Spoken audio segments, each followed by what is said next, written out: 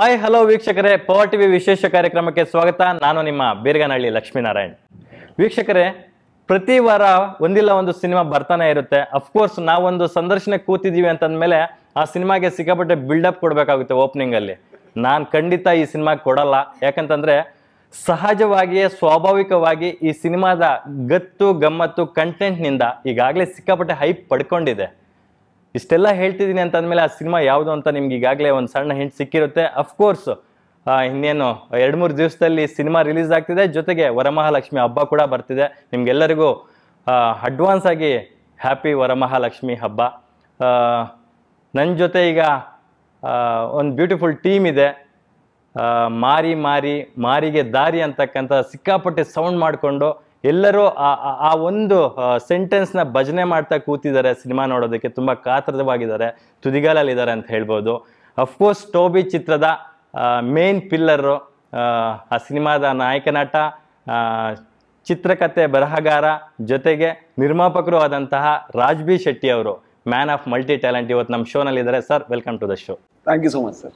ಹೇಗಿದ್ದೀರಾ ಸರ್? ಚೆನ್ನಾಗಿದೆ. ನಿಮ್ಮ ಹೆಸರು ಇಷ್ಟ ಆಯ್ತು. ಅಂದ್ರೆ ಬೀರ್ಗನಹಳ್ಳಿ ಲಕ್ಷ್ಮೀನಾರಾಯಣ್.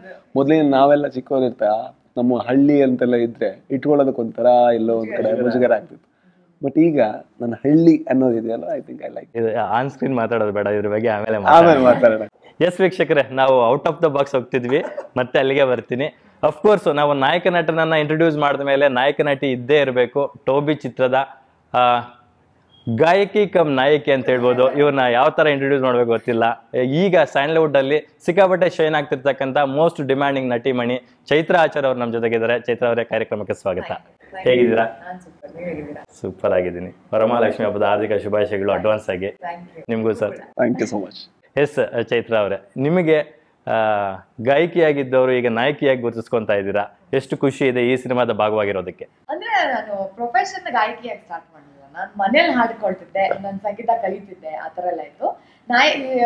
ಆಕ್ಟರ್ ಆಗಿ ನಾನು ಸ್ಟಾರ್ಟ್ ಮಾಡಿದ್ದು. ಈಗ ಇವ್ರ ಗರುಡಗಮನ ವೃಷಭ ವಾಹನ ಸಿನಿಮಾದಿಂದ ನಾನು ಗಾಯಕಿಯಾಗಿ ಕೂಡ ಪರಿಚಯ ಮಾಡಿಸಿದ್ದಾರೆ. ಸೊ ಅದಾದ್ಮೇಲೆ ಒಂದ್ 2-3 ಸಾಂಗ್ ಹಾಡಿದೀನಿ. ಸೊ ಹಂಗೆ ಈ ಕರಿಯರ್ ಸ್ಟಾರ್ಟ್ ಆಗಿತ್ತು. ಬಟ್ ನಾನು ಆಕ್ಟ್ರೆಸ್ ಆಗೇ ಸ್ಟಾರ್ಟ್ ಮಾಡಿದ್ದು. ಸೊ ನಿಮ್ಗೆ ಗಾಯಕಿಯಾಗಿ ಉಳ್ಕೋಬೇಕಂತ ಆಸೆನ ಅಥವಾ ನಾಯಕಿಯಾಗಿ ಮುಂದುವರಿಬೇಕಂತ ಆಸೆ? ಎರಡು. ಇವಾಗ ಎರಡರಲ್ಲೂ ದುಡ್ಡು ಬರುತ್ತೆ. ಇಲ್ಲ, money and also she enjoys both. I enjoy both same equally. And ಎರಡು ಚೆನ್ನಾಗಿ ಮಾಡ್ತಾಳೆ. ಹಾಗೆ ಯಾವ್ದು ಯಾಕೆ ಬಿಡ್ಬೇಕು? ನಾನೀಗ ನೀವು ಕೇಳಿದ್ರೆ ಪ್ರೊಡ್ಯೂಸರ್ ಆಗ್ಬಿಡ್ತೀಯಾ, ಅದೇನು ಹೇಳಿ ನಿಮ್ಗೆ? Yes sir. ಟೋಬಿ ಅಂದ್ರೆ ಏನ್ ಸರ್? ಟೋಬಿ ಅಂದ್ರೆ ಟಿ ಕೆ ದಯಾನಂದ್ ಅವರ ಒಂದು ಕತೆ ಇದು. ಆ ಕತೆ ಒಂದು 8 ಪೇಜಿಗಿತ್ತು. ಅದನ್ನ ನಾನು ಯಾವುದೋ ಒಂದು ಕಾರಣಕ್ಕೆ ಬಾಲಕೃಷ್ಣ ಅರ್ವಾಣ್ಕರ್ ಅವರು ಒಂದು ಸಿನಿಮಾ ಮಾಡೋಣ ಅನ್ಬೇಕಾದ್ರೆ ಕತೆ ತನ್ನಿ ಅಂದೆ. ಈ ಕತೆ ನಾನು ಒಂದ್ಸಲ ಓದಿದ್ದೆ ಆಕ್ಚುಲಿ ಮುಂಚೆ, ಆದರೆ ಬೇರೆ ಯಾವುದೋ ಕಾರಣಕ್ಕೆ ನಾನು ಮಾಡೋಕ್ಕಾಗಿರಲಿಲ್ಲ. ಈಗ ಮತ್ತೊಂದ್ಸಲ ಆ ಕತೆ ಬಂದಾಗ ನಾನು ಓದಿದಾಗ ನನಗೆ ಏನು ಉಳ್ಕೊಳ್ತಾ ಗೊತ್ತಿಲ್ಲ, ಬಟ್ ಪಾತ್ರ ತುಂಬ ಚೆನ್ನಾಗಿ ಉಳ್ಕೊಳ್ತು. ಆ ಪಾತ್ರದ ಹೆಸರು ಟೋಬಿ ಅಂತ. ಅವನು ಎಲ್ಲ ಒಂದು ಕಡೆ ನಮ್ಮ ಥರ ಒಂಥರ ಎಲ್ಲರ ಥರ ಒಂಥರ ನಮ್ಮಲ್ಲಿ ಎಲ್ಲರಲ್ಲೂ ಕೂಡ ಒಂದು ಸಾಮಾನ್ಯತೆ ಇರುತ್ತೆ, ಅದಿದೆ ಅವನ ಹತ್ರ. ಆದರೆ ಅವನು ಒಂದು ಸ್ವಲ್ಪ ಸ್ಪೆಷಲ್ಲು ಕೂಡ. ಒಂಥರ ಇಷ್ಟು ಒಳ್ಳೆ ಕ್ಯಾರೆಕ್ಟರ್ನ ಬರೀ ಈ ಒಂದು ಸಣ್ಣ ಕಥೆಯಲ್ಲಿ ಸೀಮಿತಗೊಳಿಸಿದ್ರೆ ಹೇಗೆ? ಸಣ್ಣ ಕಥೆ ಹೇಗೂ ದಾಖಲಾಗಿದೆ, ಇದನ್ನು ಸಿನಿಮಾ ಮಾಡೋದಾದ್ರೆ ಯಾವ ರೀತಿಯ ಬದಲಾವಣೆಗಳನ್ನ ಮಾಡ್ಕೋಬೇಕು ಅಂತ. ಆಮೇಲೆ ಟಿ ಕೆ ದಯಾನಂದ್ ಅವ್ರ ಹತ್ರ ಕೇಳಿದ್ರು, ಸರ್ ಸಿನಿಮಾ ಮಾಡೋದಾ, ಪರ್ಮಿಷನ್ ಇದೆಯಾ? ದುಡ್ಡು ಕೊಡ್ತೀವಿ ನಿಮಗೆ, ಬಟ್ ಪರ್ಮಿಷನ್ ಇದೆಯಾ ಅಂತ. ಸರ್ ಡನ್ ಅಂತ ಹೇಳಿದ್ರು. ಬಟ್ ಆದರೆ ಚೇಂಜ್ಗಳನ್ನು ಮಾಡ್ಕೋಬೇಕಾಗುತ್ತೆ. 8 ಪೇಜ್ನ ಕತೆ ಯಾವತ್ತು ಸಿನಿಮಾ ಆಗೋಕ್ಕಾಗಲ್ಲ. ಹಲವಾರು ವಿಷಯಗಳನ್ನು ನಾವು ವಿಸ್ತರಿಸಬೇಕಾಗುತ್ತೆ. ಹಲವಾರು ಪಾತ್ರ ಪೋಷಣೆ ಬೇರೆ ರೀತಿ ಆಗಬೇಕಾಗುತ್ತೆ. ಆಗ ಟೋಬಿ ಮತ್ತು ಇನ್ನೊಂದು 2-3 ಪಾತ್ರಗಳು ಈ ಕಡೆ ಬಂದವು. ಆಮೇಲೆ ಬೇರೆ ಬೇರೆ ಪಾತ್ರಗಳನ್ನ ನಾವು ಸೃಷ್ಟಿ ಮಾಡಬೇಕಾಯ್ತು. ಆ ಟೋಬಿ ಅಲ್ಲಿಂದ ಸಿಕ್ಕಿದೆ. Literally ಟೋಬಿ sounds good. ಯಾಕಂತಂದ್ರೆ ಯಾರಿಗೇ ಆಗಲಿ ಒಂದು ಇಂಪ್ರೆಷನ್ ಪಾಸಿಟಿವ್ ಆಗಿ ಕ್ರಿಯೇಟ್ ಮಾಡ್ಬೇಕಂದ್ರೆ ಅದು ಟೈಟ್ಲಿಂದಾನೇ ಆಗಬೇಕು. ನಿಮ್ಮ ಸಿನಿಮಾ ಆ ಟೈಟ್ಲಿಂದಾನೇ ಶುರು ಆಯ್ತು ಅನ್ಸುತ್ತೆ. ತುಂಬ ಈಸಿ ಇದ್ದಾಗ ನಾನು ತುಂಬ ಈ ಟಂಗ್ ಟ್ವಿಸ್ಟರ್ ಹೆಸರುಗಳನ್ನೆಲ್ಲ ಇಟ್ಟು ಹೆಸರುವಾಸಿ. ಮಾರುದ್ದದ ಟೈಟ್ಲ್ಗಳನ್ನ ಇಡ್ತಿದ್ರಿ. ನಾನು ಯಾವಾಗಲೂ ಏನು ಹೇಳಿದ್ರೆ, ಸಿನಿಮಾದ ಕಂಟೆಂಟ್ ಏನಿದೆ ಆ ಕಂಟೆಂಟನ್ನು ರಿಫ್ಲೆಕ್ಟ್ ಮಾಡುವಂಥ ಟೈಟಲ್ಗಳಾಗಿರ್ಬೇಕು. ಇದರಲ್ಲಿ ಅದನ್ನು ವಿನಿಯೋಗಿಸ್ಬೇಕು, ಹೌದು. ಅದ್ರ ಜೊತೆಗೆ ಎಲ್ಲರೂ ಭಾವಜೀವಿಗಳಾದ ಕಾರಣ ಒಂದು ಭಾವನಾ ಜೀವಿಯಾಗಿ ನೋಡಿದ್ರೆ ಸಾಕು. ಇವನೇ ಅಳಿಸ್ತಾನೆ, ಇವನೇ ಕಣ್ಣೀರು ಹಾಕಿಸ್ತಾನೆ. ಇವನು ತುಂಬ ಸಿಂಪಲ್ ಮನುಷ್ಯ ಕೂಡ. ಅದರಿಂದ ಕಾರಣದಿಂದ ಇವನು ಟೋಬಿ, ಅಷ್ಟೇ, ಟೋಬಿ. ಸೂಪರ್. ಚೈತ್ರ ಅವರೇ, ನಿಮ್ಮ ಪಾತ್ರ ನಿಮಗೆ ಇವರು ಅಪ್ರೋಚ್ ಮಾಡಿದಾಗ ಎಷ್ಟು ಖುಷಿಯಿಂದ ಒಪ್ಕೊಂಡ್ರಿ? ನಾನು ಇವ್ರು ಸಿನಿಮಾದಲ್ಲಿ ಇವಾಗ ಈ ಪಾತ್ರ ಇದೆ ಮಾಡುವಂತ ಅಷ್ಟೇ ಫಸ್ಟ್ ಫೋನ್ ಕಾಲ್ ಅಲ್ಲಿ ಆಗಿದ್ದು. ನನಗೆ ಖುಷಿ, ನಾನು ಇವ್ರು ಏನ್ ಪಾತ್ರ ಕೊಟ್ಟರು ಮಾಡ್ತೀನಿ ಅನ್ನೋ ಖುಷಿ ನನಗೆ ಇಮಿಡಿಯೇಟ್ ಆಗಿ ಆಗಿದ್ದದೆ. ಬಿಕಾಸ್ ನಾನು ಯಾವತ್ತೂ ಅವ್ರ ಜೊತೆ ಸಿನಿಮಾ ಬಗ್ಗೆ ಡಿಸ್ಕಸ್ ಮಾಡಿದ್ದಾಗ್ಲಿಲ್ಲ, ಅವ್ರ ಸಿನಿಮಾದಲ್ಲೇ ನಟಿಸ್ಬೇಕು ಅನ್ನೋ ಆಸೆ ವ್ಯಕ್ತ ಇದ್ದಿದ್ದ, ಹೌದು ಆಕ್ಟ್ ಮಾಡ್ಬೇಕಂತ ಇತ್ತು, ಬಟ್ ಅದನ್ನ ವ್ಯಕ್ತ ಯಾವತ್ತೂ ಪಡಿಸಿಲ್ಲ. ಸೊ ಅವ್ರಾಗವ್ರೆ ಒಂದಿನ ಕೇಳಿದಾಗ ನಂಗೆ ಅದು ಒಂಥರ ಐ ವಾಂಟ್ ಸಮಥಿಂಗ್ ಅಂದ್ರೆ ಅದೇನೋ ನೋಡ್ಬಿಟ್ಟು ಅಟ್ಲೀಸ್ಟ್ ಕರಿತಾ ಇದಾರೆ. ಇಟ್ಸ್ ನಾಟ್ ಈಸಿ ಅಂದ್ರೆ I seen how he selects his actors ಎಲ್ಲ ಅಲ್ವಾ. ಸೊ ನನಗೆ ಐ ವಾಂಟ್ ದಿಸ್ ಅಂತ ಒಂದು ಸ್ವಲ್ಪ ಖುಷಿ ಮತ್ತು ಸ್ವಲ್ಪ ಹೆಮ್ಮೆನೂ ಆಯ್ತು. ಅದಾದ್ಮೇಲೆ ಐ ವಾಸ್ ವೆರಿ ಎಕ್ಸೈಟೆಡ್ ಅವ್ರ ಸೆಟ್, ಬಿಕಾಸ್ ಇವ್ರ ತಂಡ ನನಗೆ ಗೊತ್ತಿರೋದ್ರಿಂದ ಅವರೆಲ್ಲರೂ ನನಗೆ ತುಂಬಾ ಅವ್ರನ್ನ ನೋಡೋದೇ ಖುಷಿ, ಅವ್ರ ಜೊತೆ ಟೈಮ್ ಸ್ಪೆಂಡ್ ಮಾಡೋದೇ ಖುಷಿ.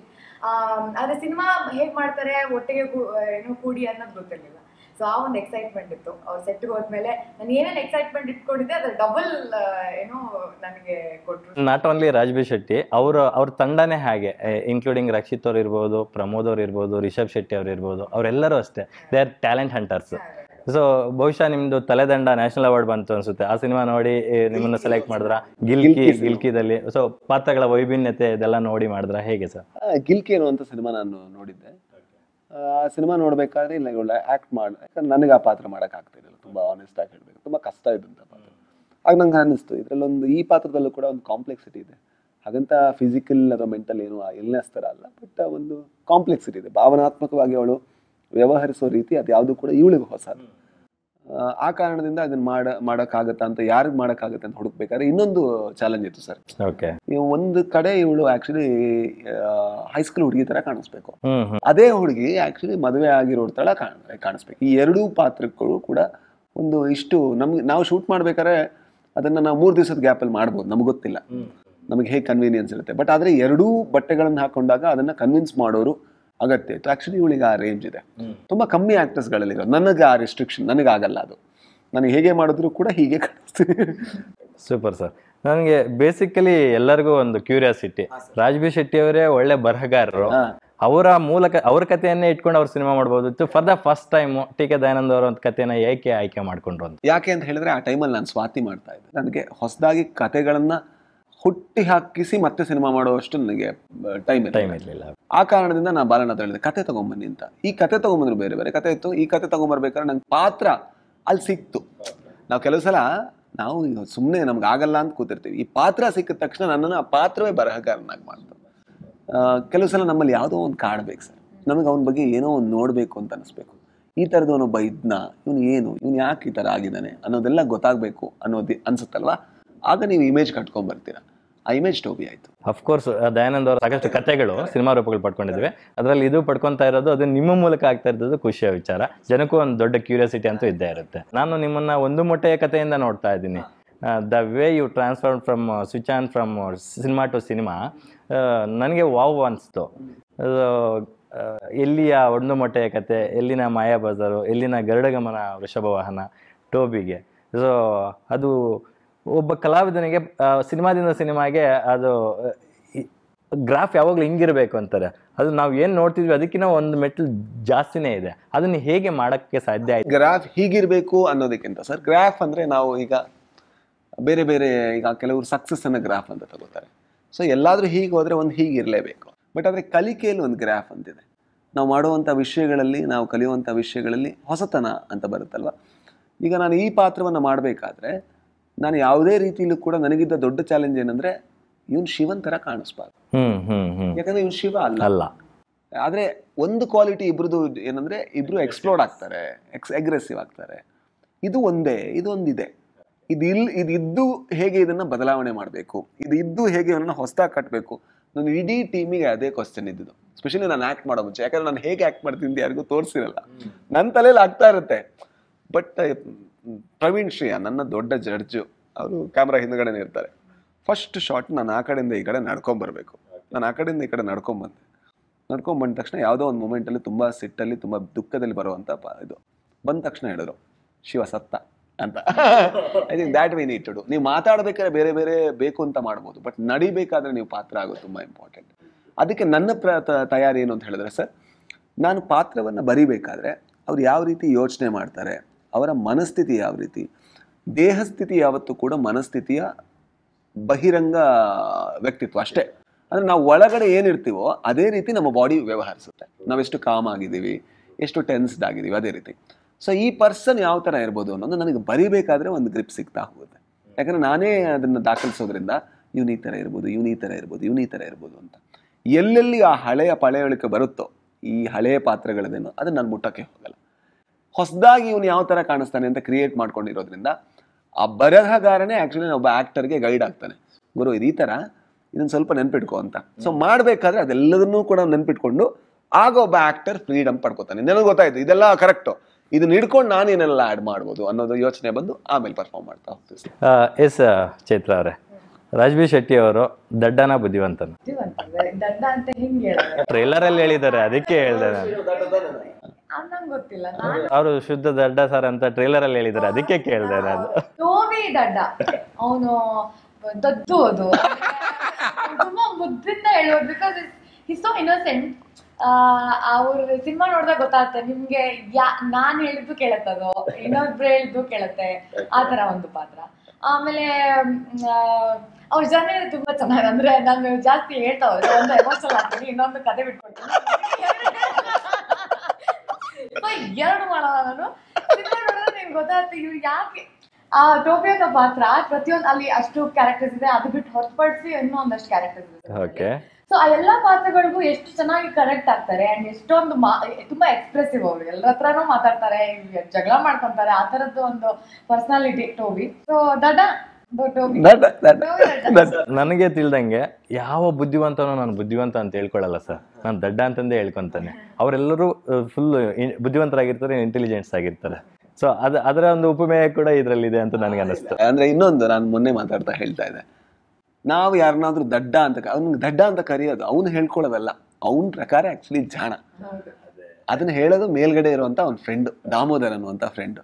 ನೀವು ಕೆಲವು ಸಲ ಇವಳು ಮಾತಾಡ್ಬೇಕು ಹೇಳಿದ್ರು ಒಂದು ಪದ ದದ್ದು ಅದು ಅಂತ, ಅದು ಅಂತ ಹೇಳ್ತೀವಿ ನಾವು. ಯಾಕೆ ಆ ರೀತಿಯ ಪದಗಳನ್ನು ಬಳಸ್ತೀವಿ ಅಂದ್ರೆ ನಮಗೆ ಯಾರು ಇಷ್ಟ ಆಗ್ತಾರೋ ಅವರನ್ನ ನಾವು ಜಾಣರಾಗಿ ನೋಡೋಕೆ ಇಷ್ಟನೇ ಪಡಲ್ಲ. ಮೊನ್ನೆ ಒಂದು ಎಕ್ಸಾಂಪಲ್ ಕೊಡ್ತಾ ಇದೆ. ಒಂದು ತಾಯಿ ಮಗುನ ಯಾವತ್ತ ಅವ್ನು ಬಿಡ ಅವ್ನು ದಡ್ಡ ಅಂತಾನೆ ಹೇಳ್ತಾರೆ, ಏಯ್ ದಡ್ಡ ಬಾಯಿಲಿ ಅಂತ. ಅದರರ್ಥ ದಡ್ಡ ಅಂತಲ್ಲ, ಅವನು ದಡ್ಡನಾಗಿ ನಮಗೆ ಕಾಣಿಸ್ತಾನೆ.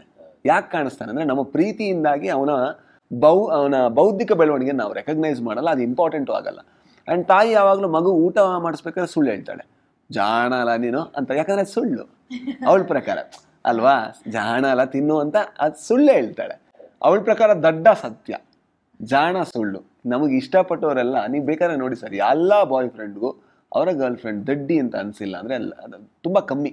ಅನ್ಸಿಲ್ಲ ಅಂದ್ರೂ ಒಮ್ಮೆ ಆದ್ರೂ ಕರ್ದಿರ್ತಾರೆ, ಏ ದಡ್ಡಿ ಅಂತ ಕರೆದಿರ್ತಾರೆ. ಎಲ್ಲಾ ಗರ್ಲ್ ಫ್ರೆಂಡಿಗೂ ಕೂಡ ಬಾಯ್ ಫ್ರೆಂಡ್ ನಿನಗೆ ಏನು ಗೊತ್ತಾಗಲ್ಲ ನೀನ್ ದಡ್ಡ ಅಂತ. ಯಾಕೆ ಗೊತ್ತಾಗಲ್ಲ ಅಂತ ಅನ್ಕೋತೀವಿ ಅಂದ್ರೆ ಗೊತ್ತಾಗಲ್ಲ ಅಂತಲ್ಲ, ನಮಗೆ ಆ ರೀತಿ ನೋಡೋದಕ್ಕೆ ಇಷ್ಟ. ನಾವು ಇಷ್ಟಪಟ್ಟವ್ರನ್ನ ಏನು ಗೊತ್ತಾಗದೇ ಇರುವಂತ ಇನೋಸೆಂಟ್ ಜನಗಳು ಅಂತ ನೋಡೋದಕ್ಕೆ ಇಷ್ಟ. I think that's why he calls him ದಡ್ಡ with all the love. Trailer ನೋಡಿದ ತಕ್ಷಣ ನಿಮ್ಗೆ ಏನ್ ಅನ್ಸ್ತು? ನಾನು ಟ್ರೈಲರ್ ಶೇರ್ ಮಾಡಿದ್ರು ಕೂಡ ನೋಡಿರ್ಲಿಲ್ಲ ಇವಳು. ನೋಡಲ್ಲ, ನಾನು ಅಲ್ಲೇ ಬಂದು ನೋಡ್ತೀನಿ. ನಾನು ಅಲ್ಲೇ ಹಾಕಿ ನಮ್ದು ಇತ್ತಲ್ಲ ಸರ್ ಪ್ರೋಗ್ರಾಮ್ ಟ್ರೈಲರ್ ಅಲ್ಲೇ ನೋಡ್ತೀನಿ ಅಂತ ಇವಳು. ಹೌದಲ್ಲ.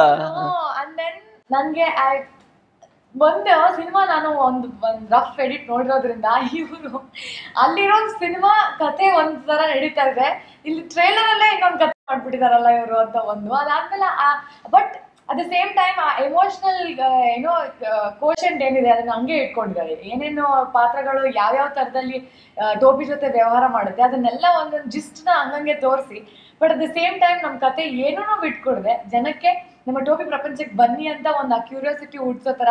ಐ ಥಿಂಕ್ ಇವಾಗ 1.1 crore ವ್ಯೂಸ್ ಆಗಿದೆ. ಆ ಕ್ಯೂರಿಯಾಸಿಟಿ ಹುಡ್ಸಿ ಜನಕ್ಕೆ ಅಷ್ಟು ಸತಿ ನೋಡೋ ಮಾಡ್ತಲ್ಲ ಆ ಟ್ರೈಲರ್. ಸೊ ನನಗೆ ಇದೇಂಗ್ ಈ ತರ ಕಟ್ ಮಾಡಿದ್ರು, ಈ ತರ ಹೆಂಗ್ ಯೋಚನೆ ಮಾಡಿದ್ರು ಅಂತ. ಸೊ ನನಗೆ ಅದನ್ನ ನೋಡಕ್ ಸಿಕ್ಕಿದಾಗ ವಾವ್. ಅವರ ಮೊದಲ ಸಿನಿಮಾ ಬಹುಶಃ ಟ್ರೈಲರ್ 1 ಕೋಟಿ ವ್ಯೂಸ್ ದಾಟಿದೆ. ಹೌದಲ್ಲ?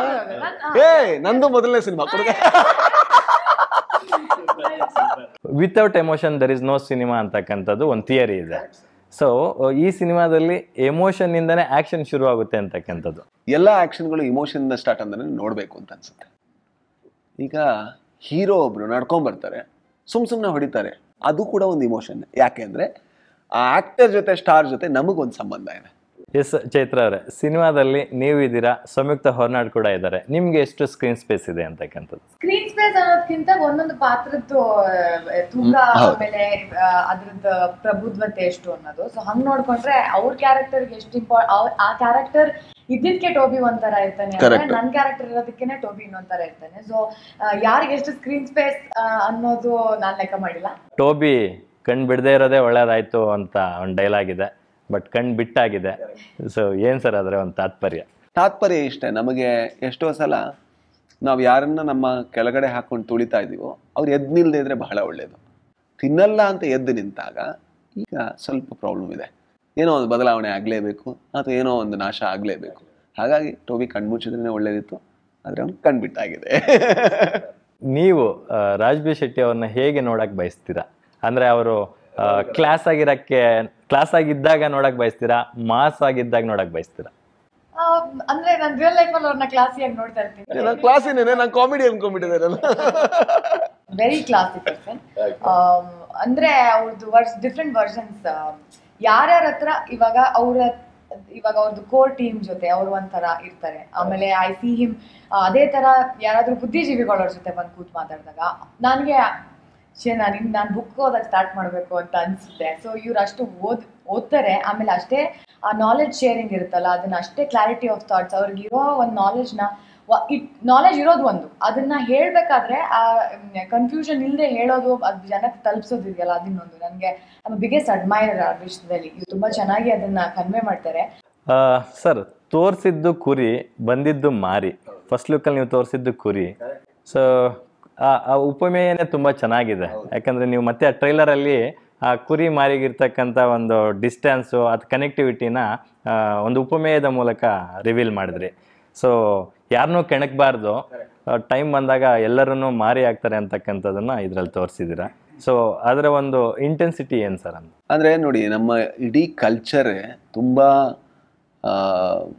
ಪೋಯೆಟಿಕ್ ಕಲ್ಚರ್. ನಾವು ಭಾಷೆಯಲ್ಲಿ ಎಕ್ಸ್ಪ್ರೆಸ್ ಮಾಡೋ ರೀತಿ ಇದೆಯಲ್ವಾ, ಎಲ್ಲ ಭಾಷೆಯಲ್ಲೂ ಕೂಡ. ಅಂದರೆ ನಮ್ಮ ಭಾಷೆಯಲ್ಲೇ ಅವನು ಕುರಿಯಾದ ಅನ್ನೋದು, ಅಂದರೆ ಕುರಿಯಾದ ಅಂದರೆ ಅರ್ಥ ಏನು? ಅಂದರೆ ಅರ್ಥ ಏನಿಲ್ಲ, ಅವನ ಇನೋಸೆನ್ಸು ಅದು ಮಿಸ್ಯೂಸ್ ಆಯಿತು. ಆದರೆ ಆ ಕುರಿನೇ ಯಾಕೆ ಹೇಳ್ತಾರೆ? ಈಗ ಬೇರೆನೂ ಹೇಳ್ಬೋದು, ಅವ್ನು ಕೋಣ ಆದ ಅಂತ ಹೇಳ್ಬೋದು. ಕೋಣ ಅಂದರೆ ದಡ್ಡ ಅಂತ ಬರುತ್ತೆ, ಬಿಟ್ರೆ ಮಿಸ್ಯೂಸ್ ಆದ ಅಂತ ಬರಲ್ಲ. ಯಾಕೆಂದರೆ ಕೋಣಕ್ಕೆ ಅಷ್ಟು ಹೋರಾಡುವಂಥ ಕೆಚ್ಚಿರಲ್ಲ, ಕುರಿಗಿರುತ್ತೆ. ಅಂದರೆ ಈ ಸಿನಿಮಾನ ನೋಡಿದಂಥ ಪ್ರತಿಯೊಬ್ಬರಿಗೂ ಅನಿಸಿರುತ್ತೆ, ನಾನು ಅವನಿಗೆ ಹಿಂಗೆ ಮಾಡಬೇಕಿತ್ತು ಅಂತ. ಪ್ರತಿಯೊಬ್ಬರಿಗೂ ಒಂದಲ್ಲ ಒಂದು ವಿಚಾರಕ್ಕೆ ಕನೆಕ್ಟ್ ಆಗುತ್ತೆ. ಡೈರೆಕ್ಟ್ ಆಗಿ ಅನ್ಸುತ್ತೋ ಇಲ್ವೋ, ಬಟ್ ಅವ್ನು ಬರಬೇಕಾದ್ರೆ ನಾವು ನಮ್ಮನ್ನ ಅಲ್ಲಿ ನೋಡ್ತೀವಿ.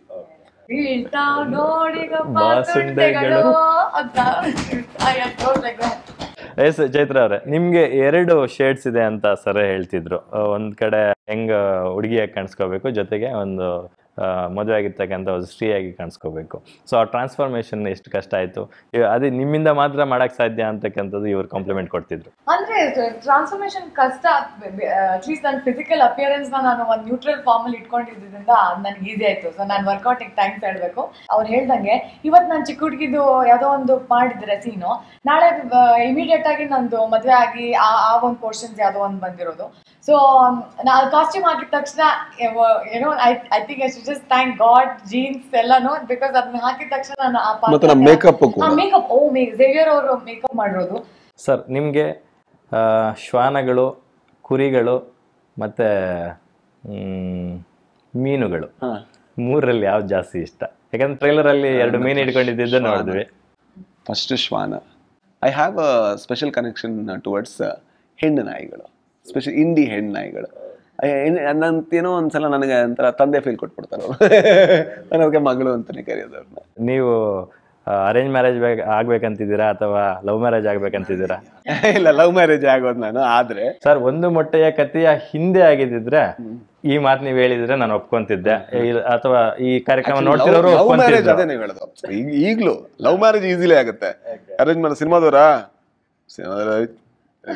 ಎಷ್ಟಾಯ್ತು ಅವನಿಗೆ 36 ನನ್ನ ಮಗ ಆ ಥರ ಆಗುತ್ತೆ. ಬಟ್ ಲವ್ ಮ್ಯಾರೇಜ್ ತೊಂದರೆ ಇಲ್ಲ.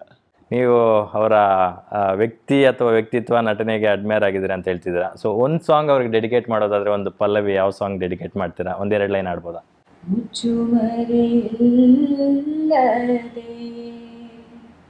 ನಿನ್ನ ಮುಂದೆಲ್ಲವನು ಬಿಚ್ಚಿಡುವೆ ಓ ಗುರುವೇ. ವರಮಹಾಲಕ್ಷ್ಮಿ ಹಬ್ಬಕ್ಕೆ ಸಿನಿಮಾ ಬರ್ತಾ ಇದೆ. ಸೊ ವರಮಹಾಲಕ್ಷ್ಮಿ ನಿಮ್ಮ ಪ್ರೊಡಕ್ಷನ್ನಿಂದ ಆಗ್ತಿರ್ತಕ್ಕಂಥ ಮತ್ತೊಂದು ಸಿನಿಮಾ ಆಗಿರೋದ್ರಿಂದ ಜಾಸ್ತಿ ಹರಿದು ಬರಲಿ ಅಂತ ನಾವು ಆಶಿಸ್ತೀವಿ. ಸೊ ಒಳ್ಳೇದಾಗಲಿ. ತುಂಬ ಹಾನೆಸ್ಟ್ ಎಫರ್ಟ್ ಹಾಕಿ ಸಿನಿಮಾಗಳು ಮಾಡ್ತಕ್ಕಂತಹ ಫಿಲ್ಮ್ ಮೇಕರ್ಗಳಲ್ಲಿ ನೀವು ಒಬ್ಬರು, ನಮ್ಮ ಕನ್ನಡ ಇಂಡಸ್ಟ್ರಿ ಹೆಮ್ಮೆ ಪಡುವಂಥ ಫಿಲ್ಮ್ ಮೇಕರ್ಗಳಲ್ಲಿ ನೀವು ಒಬ್ಬರು, ಒಂದು ಒಳ್ಳೆ ತಂಡದಿಂದ ಬರ್ತಾ ಇದ್ದೀರಾ. ಬಹಳ ಒಳ್ಳೇದಾಗಲಿ ಸರ್. ಫೈನಲ್ ವರ್ಡ್ಸು ಟೋಬಿ ಬಗ್ಗೆ ನಮ್ಮ ಪವರ್ ಟಿವಿ ಥ್ರೂ ಕನ್ನಡ ಆಡಿಯನ್ಸ್ಗೆ ಏನು ಹೇಳಕ್ಕೆ ಬಯಸ್ತೀರಾ ಸರ್? ಆಗಸ್ಟ್ 25ನೇ ತಾರೀಕು ನಮ್ಮ ಸಿನಿಮಾ ಬರ್ತಾ ಇದೆ. ಇದೊಂದು ಮಾಸ್ ಸಿನಿಮಾ. ಸೊ ಥಿಯೇಟರಲ್ಲಿ ನಿಮ್ಮ ಫ್ಯಾಮಿಲಿ ಜೊತೆ ಕೂತ್ಕೊಂಡು ಎಲ್ಲ ಭಾವನೆಗಳ ಏರುಪೇರುಗಳ ಜೊತೆ ನಮ್ಮೊಳಗಿರುವಂತಹ ಭಾವನೆಗಳನ್ನು ಕೂಡ ನಿರ್ಮಲವಾಗಿ ಹೊರಗೆ ಹಾಕ್ಬೋದು. ದಯವಿಟ್ಟು ಬಂದು 25ನೇ ತಾರೀಕು ಸಿನಿಮಾನ ಚಿತ್ರಮಂದಿರಗಳಲ್ಲಿ ನೋಡಿ. ಆ ಸೌಂಡ್, ಆ ವಿಜುವಲ್ಸ್ ಎಲ್ಲ ಥಿಯೇಟರ್ ನೋಡಿ ಮಜಾ ಮಾಡಿದ್ರೆ ಅದ್ರದ್ದು ಈ ಸಿನಿಮಾ ರಿಲೀಸ್ ಆದ್ಮೇಲೆ ಇದೇ ರೀತಿ ಸಕ್ಸಸ್ ಬಗ್ಗೆ ನಾವು ಈ ತರ ಕೂತು ಮಾತಾಡೋಣ. Thank you so much sir. Thank you madam. Thank you. ಪ್ರತಿ ವಾರ ಒಂದಲ್ಲ ಒಂದು ಸಿನಿಮಾ ಬರ್ತಾ ಇರುತ್ತೆ. ಆದರೆ ಕೆಲವು ಸಿನಿಮಾಗಳು ಮನಸ್ಸಿಗೆ ತುಂಬಾ ಹತ್ರ ಆಗುತ್ತೆ, ತಲೆಯಲ್ಲಿ ಉಳ್ಕೊಳ್ತವೆ. ಸೊ ಅಂತಹ ಒಂದು ನಿಟ್ಟಿನಲ್ಲಿ ಈ ಸಿನಿಮಾ ಟೋಬಿ ಒಂದು ಹೊಸ ಮೈಲಿಗಲ್ಲು ಸೃಷ್ಟಿಸುತ್ತೆ ಅಂತಕ್ಕಂಥದ್ರ ಮುನ್ಸೂಚನೆ ಲಕ್ಷಣಗಳನ್ನ ಅದರ ಸ್ಯಾಂಪಲ್ಸ್ನಿಂದ ತೋರಿಸ್ಕೊಟ್ಟಿದೆ. ಬಹುಶಃ ನಿಮಗೆಲ್ಲ ಇಷ್ಟ ಆಗುತ್ತೆ. ಇದೇ ಶುಕ್ರವಾರ ಥಿಯೇಟ್ರಿಗೆ ಬರ್ತಾ ಇದೆ. ವರಮಹಾಲಕ್ಷ್ಮಿ ಹಬ್ಬದ ಜೊತೆಗೆ ಇಡೀ ಫ್ಯಾಮಿಲಿ ಕೂತು ಸಿನಿಮಾನ ನೋಡಿ ಎಂಜಾಯ್ ಮಾಡಿ, ಥಿಯೇಟ್ರಲ್ಲೇ ನೋಡಿ ಅಂತ ಹೇಳ್ತಾ ಇದ್ದೀನಿ. ನೋಡ್ತಾ ಇರಿ ಪವರ್ ಟಿವಿ, ಇದು ನಿಮ್ಮ ಶಕ್ತಿ.